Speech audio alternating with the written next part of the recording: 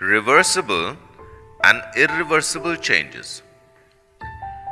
We observe a lot of things changing around us. By changing, we mean to say change in terms of size, color, shape, position, or state of a substance. Change can be in any form: sapling growing into a plant, burning of paper, ice melting into water, and many more. The changes taking place can be categorized into two parts: reversible change and irreversible change.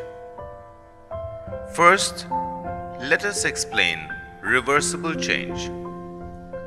A reversible change is a change that can be undone or reversed. A reversible change might change the color, shape, or state of a substance, but it is easy to recover the original substance. A reversible change doesn't produce new substances.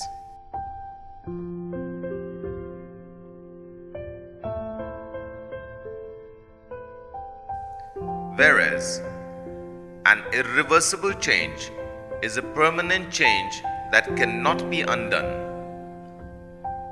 A new material is formed and it is not possible to recover the original material.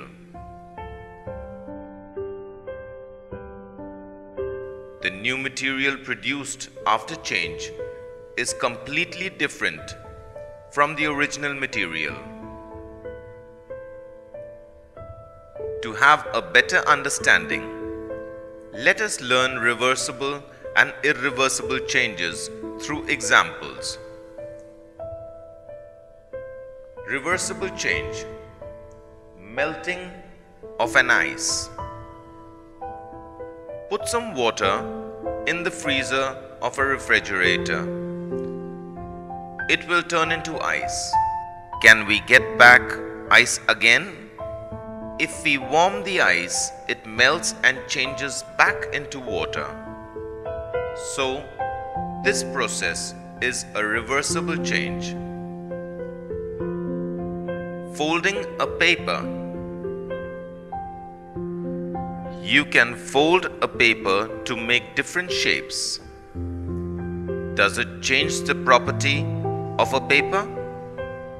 No. Only physical change in shape takes place. You can get back the original paper by unfolding. So, this is reversible change. Dissolve salt in water. Dissolve common salt in water. It dissolves in water to make a solution. Can we get back salt again? Yes, by heating the solution. When we heat the solution, water evaporates and salt remains in the beaker. In this way, we get back the substance again, so this process is a reversible change. Now let us explain irreversible changes. Burning of paper. When you burn a piece of paper, it bursts into flames and gives off a lot of heat and smoke. Soon, it ends up as black ash. Can we get back the paper again? You cannot change the ash and smoke back to paper. A piece of paper is burnt into the flame. So this burning of paper is an irreversible change. Germination of seed. When seed is planted in soil, it germinates. The process of germination changes seeds into small plants. What kind of changes has taken place? It is an irreversible change because we can't get back the seed from original form. fried egg. When you heat a raw egg to make a cooked egg, the fried egg cannot be changed back to a raw egg again. What kind of changes has taken place? It is an irreversible change, because we can't get back the raw egg in original form.